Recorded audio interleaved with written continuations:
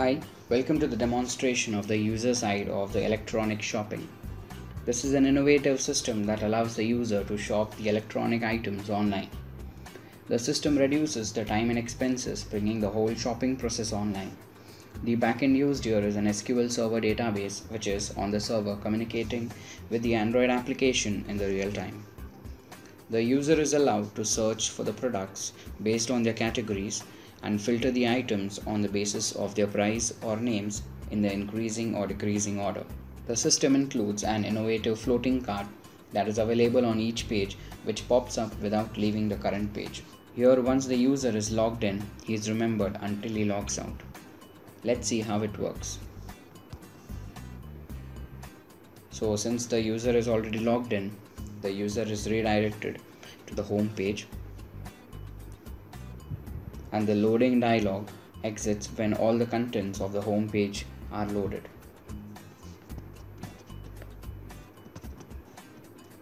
So since all the contents are loaded, the dialog exits. So basically we have 5 modules here, or 5 categories: mobile phones, laptops, washing machine, TV. So we have used a horizontal scroll view on each category, and we have displayed 5 items of each categories in the home page. So the arrow encircled and the more button depicts the same action. It takes us to the category page. So for example, let's click on the circle or the arrow button of the laptop. So there are 5 items under laptops showing the picture, the name and the price of it. Minimum 9 items can be displayed under each category in a single page. So as it exceeds 9, the navigation arrows below will be enabled to jump from one page to another. So let's click on the second item. So as you can see, there are many pictures of it, the price and the description of it. So you can change the pictures as well. So if you click on any picture, you will see it above. If you see a cart icon on the top right, and if you click it, it says no items in cart. So basically there is no items in the cart, and this is the floating cart that I was talking. So let's click on add to cart, and you will see automatically the floating cart pops out, and you will see the Dell inspiration that has just been added to the cart. So likewise you can also remove it from the cart, and it will again say no items in cart. Let's go back. So we have used a navigation drawer for easy navigation between modules. Let's see my profile. So here you will see all your details that you filled during the registration. Likewise, you can update the address and the contact details. Let's see the my orders module. So these are all your previous orders along with the status of it.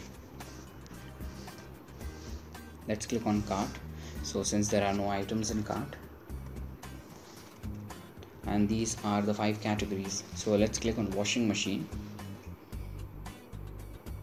So we have 5 under washing machine also. So let's click on LG fully automatic, and let's say we want this, and we add to cart.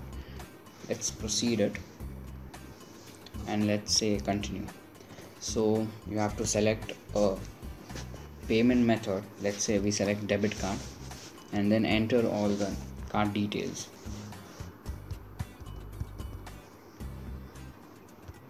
We have validations also. So it says the card number should be 16 digits.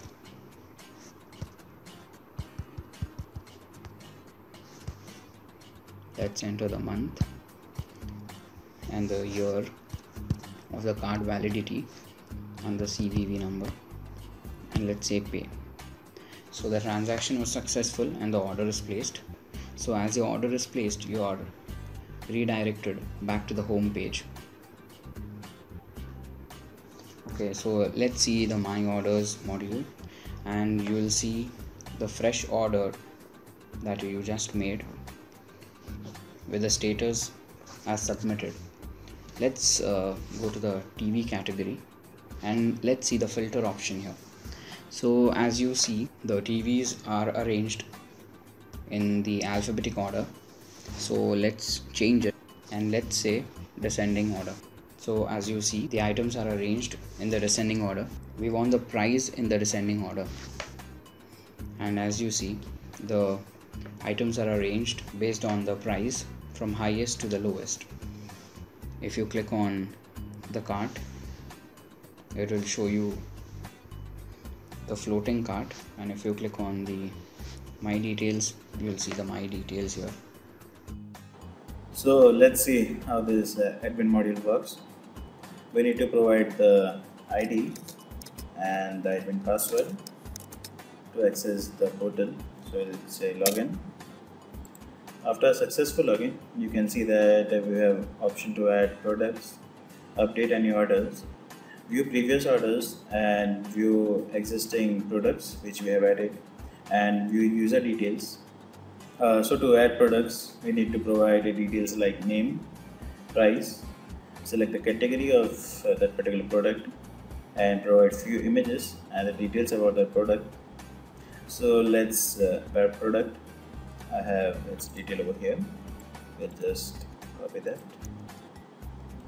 with price of 32,000, and it's a TV, so we'll select TV and we'll upload images on that product. So we'll select the second image, click on upload, and the third one and upload. So we are uploading 3 images and we are leaving the 4th one blank. And let's add a description about that particular product, and we'll say submit. So this will add a product for me, and user can view that particular product from its entered application. So let's see if there are any orders. So we'll click on update order, and you can see that we have this order with this ID, and its status is submitted. That means the user has submitted this particular order and admin has still not seen this particular order. So if you click on view details, you can see that admin can get details about the products which a particular user has bought in this particular ID. So user has bought these 2 products in one orders. So we get the details about the product name, its price, and the quantity. And you have a section to update the status. So let's say if order has been dispatched, we'll click on dispatch and we'll say update. So you can see that its status has been changed to dispatch. And if we click on delivered, you would see that this order detail will not be shown anymore over here, as it's assumed that it's completed. So we'll click on update and you won't get any details over here, as that order was completed and you don't have any pending orders. So to view the previous orders details, you just need to go on view orders and you can click on view details, same way which we did on update orders. But here you don't have any option to update. You just need can view the details of that particular orders, and we have its total amount and separate amount as well. So next we have is view products module, where you can get the details about the product which was added. So here we have the product name, its price, its category, and the description.